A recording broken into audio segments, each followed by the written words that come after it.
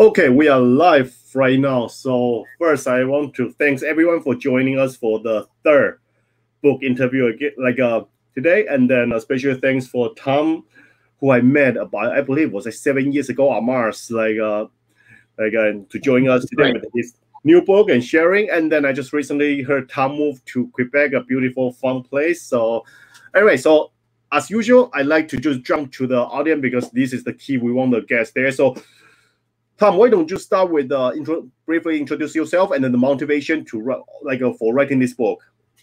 Sure. Well, my name is Tom Rand. My day job is I'm a managing partner of Arcturn Ventures. So Arcturn is a privately backed clean tech venture fund based out of Toronto, and we invest in technologies that I believe can really move the needle on some of the more significant problems that we face, including climate and resource scarcity. So that's my day job. I'm a venture guy.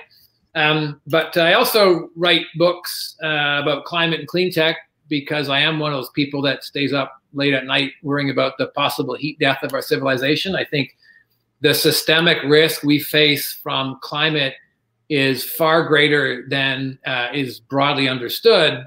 And therefore, I think we need to move fast on this.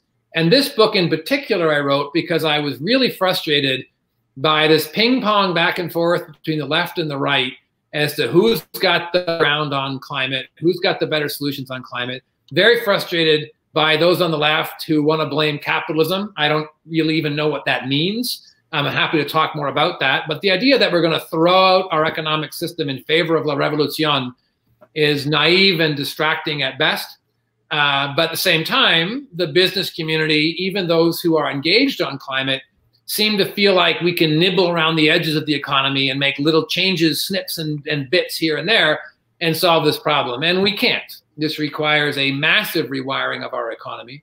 We have to keep that economy functioning while we do that. We have to build a big democratic tent while we do that, which means throwing out capitalism a la revolution doesn't make any sense. So I wrote this book frustrated by both those sides, and I think there is a pragmatic solution right down the center. And that's what the book's all about. Rewiring capitalism to solve a problem that keeps me, for one, up at night, most nights.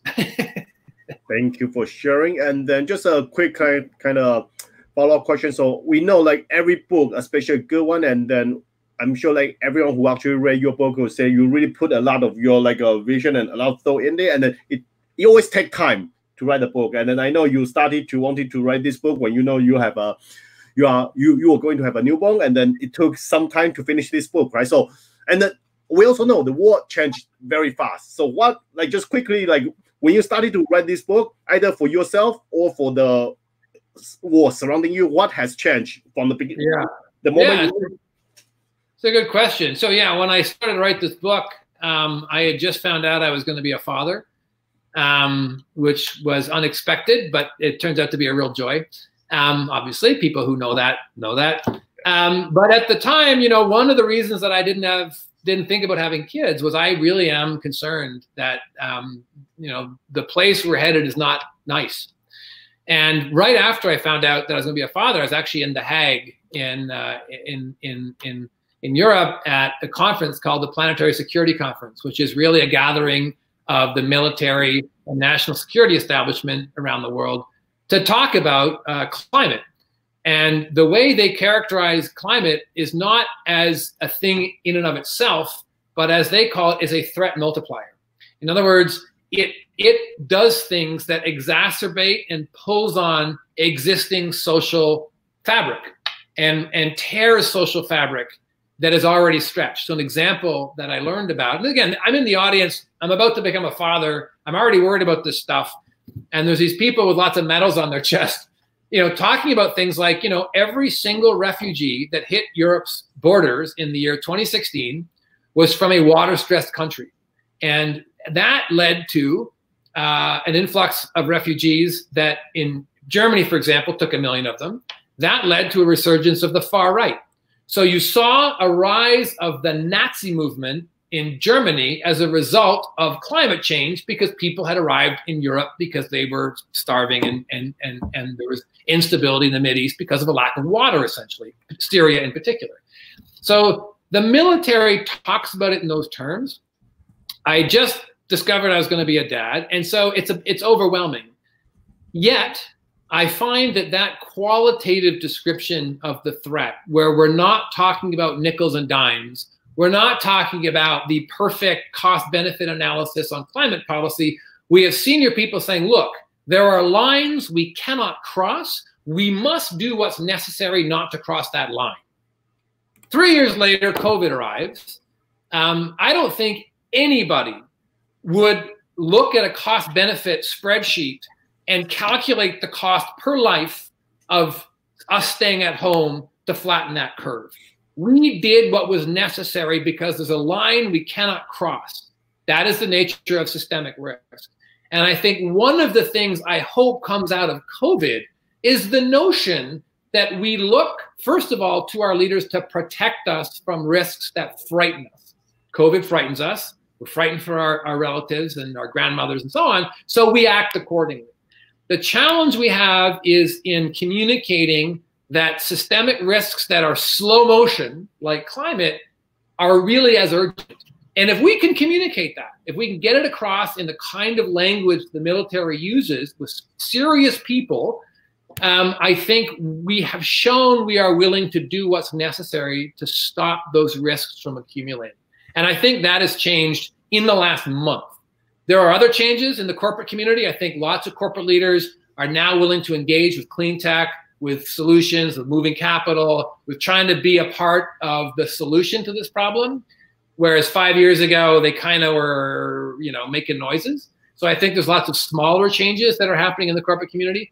But the biggest one is the way in which we talk about existential threats and the role of the public and private sectors and the role of the citizens in addressing those threats. And that's, I think, a new platform by which we might talk about climate risk when the dust settles on COVID.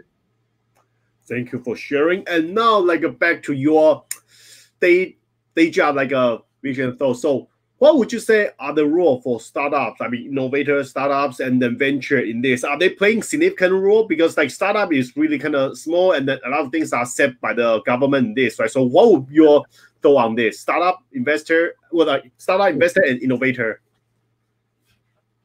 It is critical. I mean, technology is what will enable us to decouple environmental harm from economic activity. The deployment of technology is what will allow that to happen. So innovation is obviously critical, but I wouldn't overstate it. I mean, it takes 10 years to commercialize something, even once it's invented and coming out of the labs. We in the venture world, it'll be 10 years before it's mainstream, right?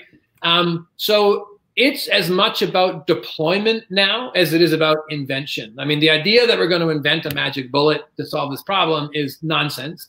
First of all, we've been inventing things for 25 years and there is no magic bullet. This is a hard, difficult problem to solve. But I think more to the point is if a technology can't scale up to infrastructure level scale or mass deployment across an entire industry within 5 or 10 years, it's not going to really contribute to the solution.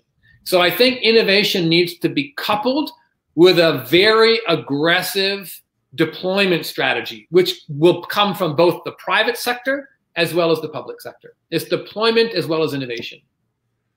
Got it. And then we just got a question from Gotham, from the audience.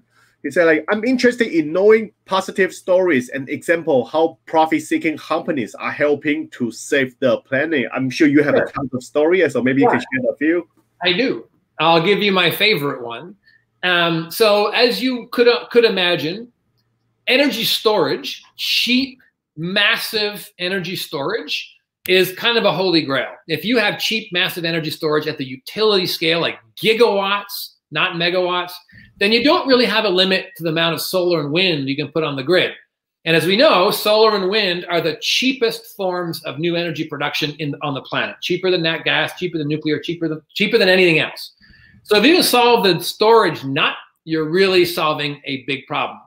And a company called Hydrostore, we're invested in Hydrostore. It's our flagship energy storage company. They store energy in the form of what's called advanced compressed air. So they essentially mine a 600-meter deep shaft. They build out a cavern the size of a football field, 4 stories high. And when you want to store energy, you essentially flood that cavern with water. You pump the water out to store energy, and that column of water keeps the air in the cavern under pressure. And then when you want to get the energy back, you run it in reverse. The water pushes the air out, and you get the energy back. And there's some nuance, but that's about it. So it's a giant battery made out of air, rock, and water. And we believe, the cost point that Hydrostore can build gigawatt scale stuff is about 1/3 to 1/5 of the cost of lithium-ion batteries. And that's the innovator. Now, the partner we have, there is an infrastructure fund out of France called Meridiam. Meridiam has invested in Hydrostore in order to be the financial backer of large projects that get installed in California, in Arizona, in New York, in England, and so on and so forth. So now we have a profit-motivated innovator who's brought technology to market that's the Tesla killer on storage.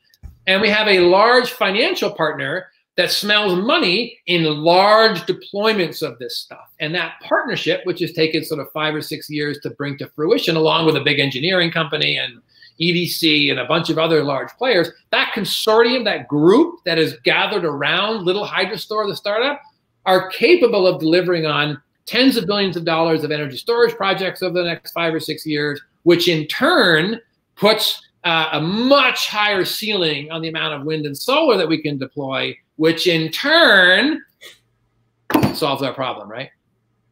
Got it. Thanks for the example. And then now we talk about technology and things. So last week I interviewed Dr. Peter Victor. I'm pretty sure you both know each other, and you're in the space. So one conversation I had with Peter for the past year or two, and then we also talked about it last week, was AI and sustainability. Just innovation, AI innovation in general make things more efficient, and then efficiency, the way I see this, because I'm more from the data science and AI stuff. I mean, those people think, okay, AI is a future of things, but then my belief was AI could help your life and everything be more efficient and better. But then Peter got me to thinking, when AI and everything, okay, everything is more efficient, would that encourage people to consume more, which is not good for the planet? I wondered how your thought on this. With all the invention, this everything has become more efficient. Would that actually do the opposite?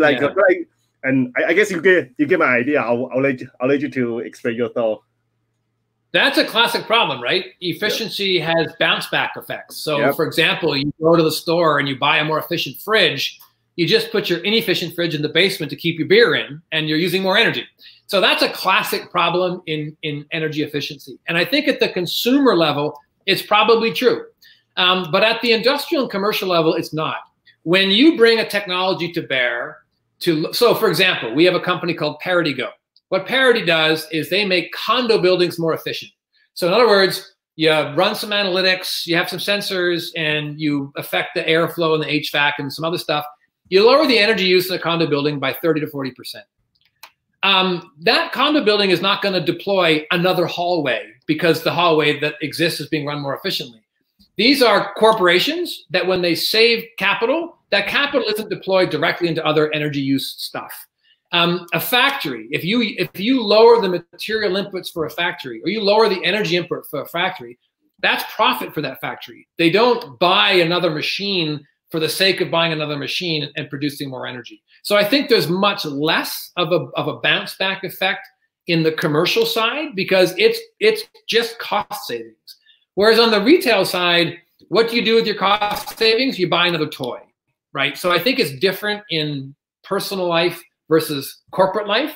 And I think efficiencies brought to the corporate life are much stickier and do have lasting effects on the amount of energy consumption. Because I just think that the behavioral patterns are different in a corporation versus a household.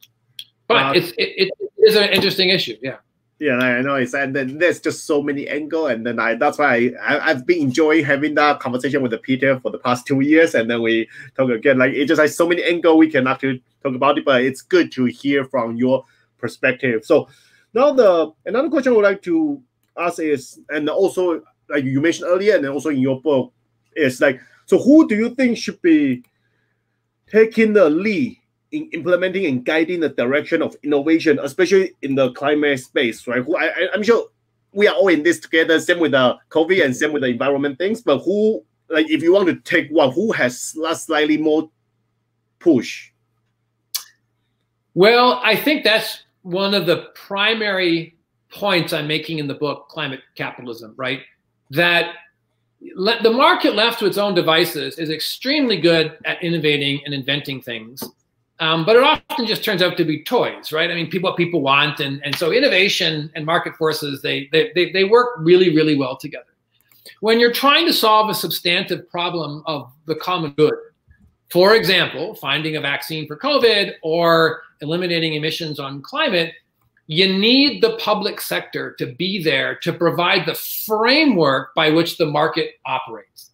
The market by itself will build all kinds of neat stuff. It does all that all the time, but it's underpinned by two things. One, even the core innovation in a lot of the toys we have, the phone that you have in your pocket, most of the core technology there was invented on the public dime, right? The GPS system, all the transistors, the touchscreen, Siri, all that stuff.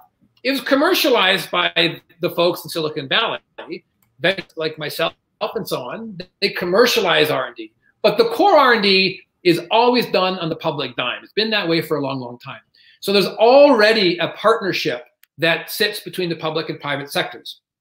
And to think that the private sector innovates without the public as a foundational actor is like saying you look at the Golden Gate Bridge and you say, that bridge operates perfectly well without scaffolding. Why would you need all that scaffolding? Well, you can't build the bridge without the scaffolding. The fact that it operates without the scaffolding and you can't see it when it's built doesn't mean it wasn't there when it got built. And that's what the public sector does in terms of R&D. But more importantly, in terms of deployment and focusing on what kinds of R&D are important, the public sector has to provide the market signals. It has to provide a set of rules and a framework by which the private sector goes to solve a problem. The private sector by itself will not, cannot, and has not solved for carbon emissions. The only way innovation in the private sector will solve for carbon emissions is if the public sector says, there's a rule that you have to follow, which says, here's a regulatory requirement on emissions, or here's a rule that provides an incentive to reduce those emissions. But without the public sector putting that framework in place for the private sector to answer to, it's like something not having gravity. There's no force acting on it. It just floats around. The market just floats around. If you want to solve a serious problem, you have to put a force of gravity in play. And that's what a price of carbon is. It sucks things towards a particular outcome. And so I think that that interplay between the public and private sectors is precisely what climate capitalism is all about. There's details as to how we do that, but the notion the public sector can do it on its own is absolute nonsense. You need innovation, you need market forces, you need big corporates, you need trade, you need all that stuff. But to think that the market's going to solve this problem without a very tough, aggressive public sector is also a myth. And it's that marriage, I think, that I'm talking about in this book.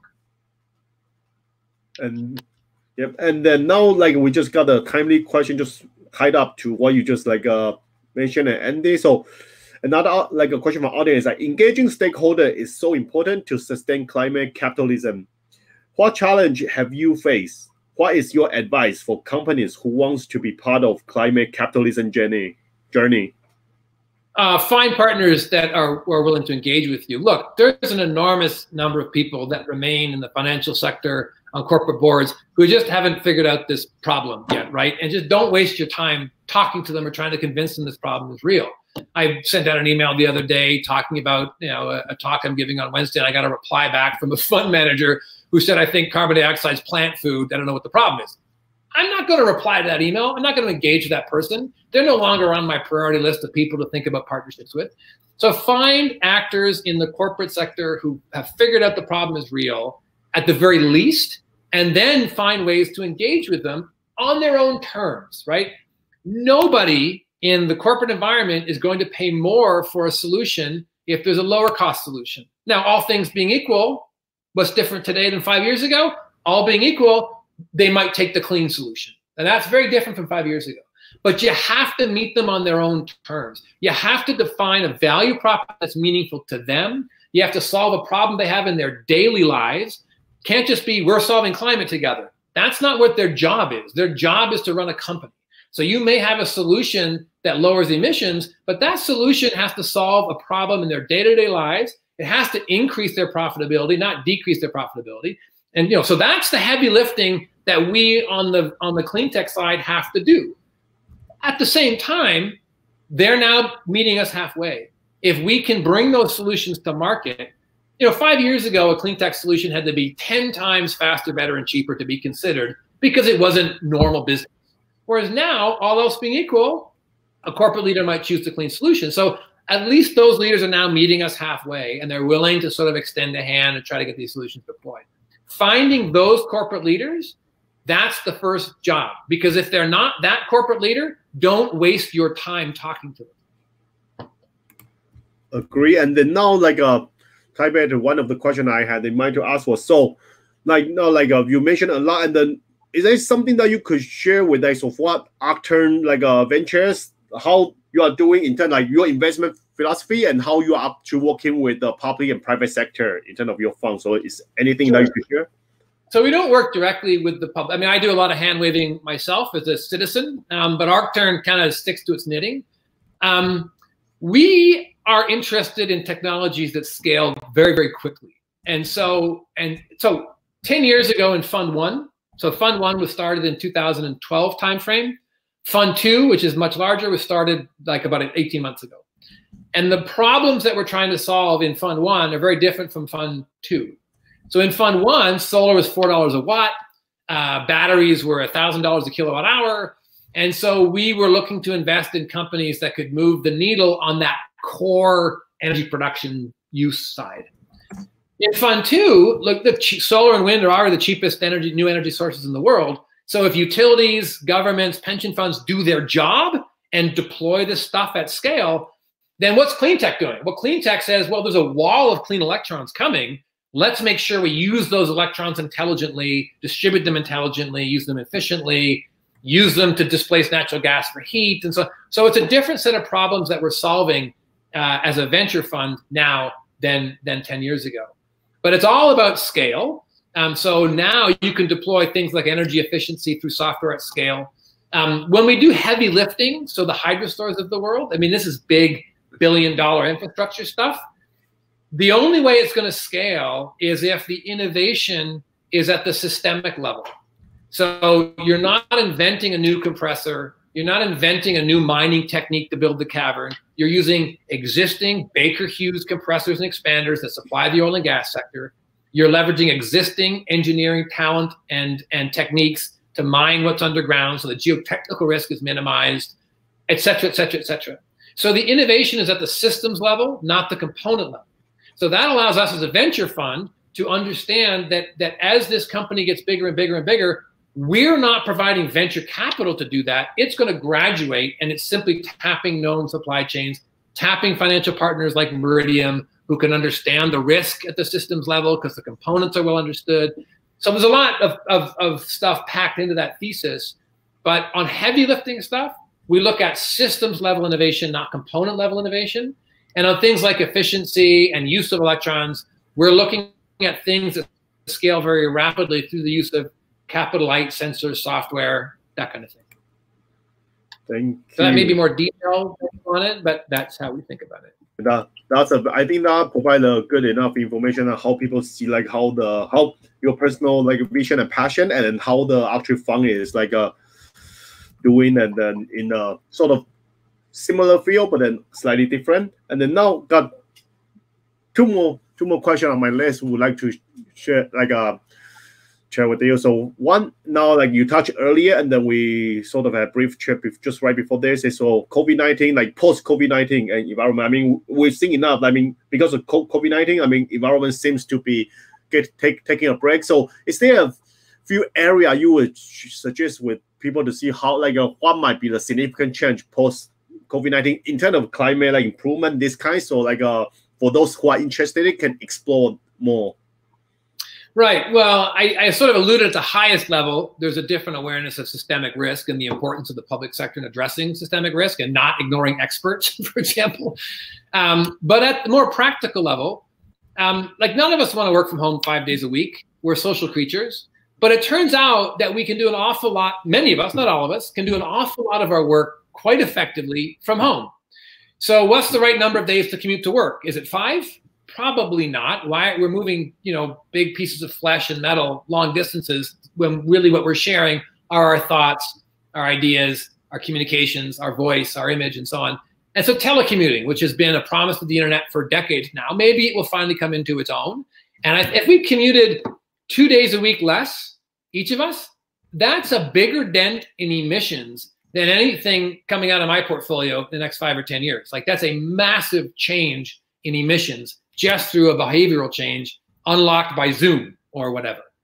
And then the other piece is business trips. Look, I mean, if people are honest, I'm going to guess half of business trips are just because people want an excuse for an away game, right? They kind of want to get on a plane, go somewhere and have a nice meal and meet people. They don't have to go there. I mean, you have to meet people for certain important, you have to look eyeball to eyeball. You're never going to replace that. But do you have to go to Vancouver for a board meeting? Probably not. Zoom probably does it. So I actually think maybe another 10 or 20%, 30% of business trips can be eliminated because we've discovered that we can do it remotely, and we don't have that excuse we were looking for to get on a plane and go somewhere, right? Now we can stay at home and get it done. And those two things by themselves would take a bigger chunk out of emissions than almost anything I've seen for a while. So I'm kind of hoping that these low carbon ways of commuting, communicating, being present in business, I'm hoping that they stick to some extent. Just, some portion of commuting and business flying is eliminated forever. That would be nice. That would be a great outcome. I would love that too. So one short and quick follow-up question. So would you you mentioned Zoom like a few times and all the virtual things. So would you say you being in the clean tech space for some times, would you see potentially the clean tech investor would categorize those virtual tools being in 100%. Your portfolio? 100%, absolutely. We have this discussion every day at ArcTurn. What is clean tech? What counts as impact? And there's lots of questions around that, right? So if you make a fish farm more efficient, is that clean tech? If you make an oil and gas production site more efficient, is that clean tech? I would say the first is, the second is not. Is telecommuting clean tech? 100%. If you're eliminating movement of goods and people in particular, yet you still have the same economic outcome, that's an efficiency play. And I would argue that's clean tech 100%. I mean, it all depends on what behavioral change it gets, right? So the promise of Zoom is that it eliminates some commuting. If it doesn't eliminate computing, then it's not a clean tech play. It's just a telecom play. But if it does eliminate some commuting, then of course it's clean tech. That's what I mean about we're solving different kinds of problems today than 10 years ago.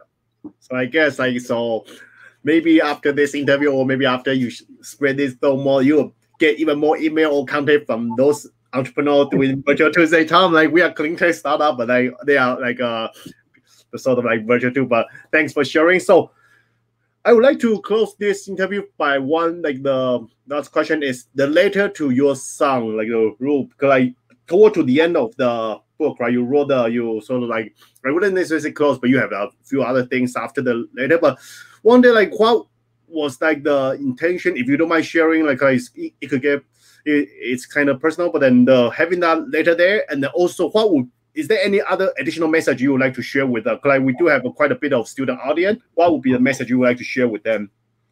Yeah. So in terms of the letter to my son, look, it's actually really tempting to sort of retreat from this problem, right? I live on a beautiful apple farm. It would be nice to kind of just make cider and hang out with my kid and not worry about this anymore. Those who understand what climate is, it is disquieting. It is depressing. It is a psychological toll that you bear when you understand the scope of this problem, because the future is not going to be like the past. And so it's tempting to sort of retreat into, family bliss. But I need my son to see me try, because he will see a changed world. And I need him to know his dad tried to stop it. And he won't understand that for a number of years, right? He's 2.5. So it's not like I can get away with doing a little more clean tech for a year or two and suddenly my son's proud of me. I'm going to have to do this until I'm an old man because he's going to need to see me at this when he's older. And that's just me wanting my son to be proud of me. And the letter in the book is just another piece of that. It is directly to him, and it is something I hope he reads many years from now, and he feels that I meant it when I wrote it. And I'm trying to communicate to other people, to the readers of that book, that these are real emotions that we have when we think about climate. These are real motivating reasons to act on this thing. And we shouldn't pretend that we're somehow distant from those emotions and feelings. This is part of our work. This is why we do what we do. I care about humanity. I care about my son. I want my son to be proud of me. And the best way to do that is to have him see me active on the biggest problem that he and his generation will face. So that's why I wrote that letter. And I'm sure you would send a very good message when, as he starts to understand not a lot of things like climate and this. So that I really admire that place, that it's just a very admirable things. But we actually got a big question come on. I hope you don't mind one more question. So no. Harry asks, what do you think of the hype in the US about the Green New Deal? That's a really, really, really good question. The Green New Deal is not dissimilar from something called the LEAP Manifesto that came out in Canada about 2 or 3 years ago. And I didn't sign on to the LEAP Manifesto. The reason I didn't sign on is because it was a grab bag of all very good problems that we want to solve. But the idea was you have to solve everything at once: social housing, social justice, injustice to the Native community. Name your issue, and it's all part of a package. And there's nowhere in that package that utilities were talked about, money was talked about, banks. So it just seemed like a grab bag of ideas that are separately good, but they're packaged together like you can't approach the climate problem without also solving social housing or something. And we live in a democracy. In a democracy, you need to build a big tent. And you don't build a bigger tent by putting more of righteous left-wing issues on a list and saying this list needs to be addressed. Because the tent has to be bigger, right? We have trouble in this country passing a revenue-neutral carbon tax, right? That was a contentious political issue. You think La Revolution is less contentious and is more likely to pass political muster? So I don't think it works in Canada. I think it's a distraction from the compromise, the hard work that needs to be done, reaching across the aisle to those that don't agree with you about everything, to get us to act together on climate. That's the real work we need to do. And to be dismissive of compromise, I think, is naive and a bit holier than thou. However, that said, the United States is uniquely broken. It is uniquely politically corrupt, and the public is legitimately dismissive of an entire political class because they are not representative of what people want. If you can't pass a gun law that has 90% popular support, which was one of 15 they tried to pass after the Newtown tragedy, they couldn't pass any of them. One of them had 90% popular support. That's not a democracy. That's a broken political system, now best exemplified by that ridiculous orange-haired man in the White House. It is a corrupt political system. In such a system, you do need to find a way to motivate people to get out and vote and participate in a system that they see as corrupt. In a country where common sense stuff like healthcare and minimum wage and gun laws and so on that are vastly popular across the population are somehow seen as extreme leftist stuff. In a country like that, I think you do need something to bring people together, get them excited, and have them march on Washington en masse. So I think in the United States, the Green New Deal as a grab bag of issues has merit because of the uniquely corrupt system in which they are operating. In Canada, I have my problems with politicians like everybody else, but we are not corrupt like the United States. And we don't have the same need to build an angry, massive populist backlash against our federal government because they're not hated the way they are in the United States. Thank you so much. There's a lot packed in there. Yeah, and then I've learned a lot myself as well. And then thanks again for joining us. I mean, it's always good to see like another passionate person about a topic. I mean, I'm personally interested in the climate thing, but definitely I know little only, so learn a lot and then from you and the book. So for anyone who actually interested in the talk today, I mean, there's actually a lot of detail, and then like Tom certainly shared a lot of insights in his book. So if anyone's interested, check out the book. And then I want to thank Tom again for spending your time. And then hopefully we'll get to catch up again in Toronto sometime soon. Although, I mean, the beautiful fun might keep you away from Toronto for some time, but hope to see you again in Toronto in the near future. I look forward to it. Thank you for the chance to speak today. Appreciate it. Thank you, everyone. Okay, bye-bye.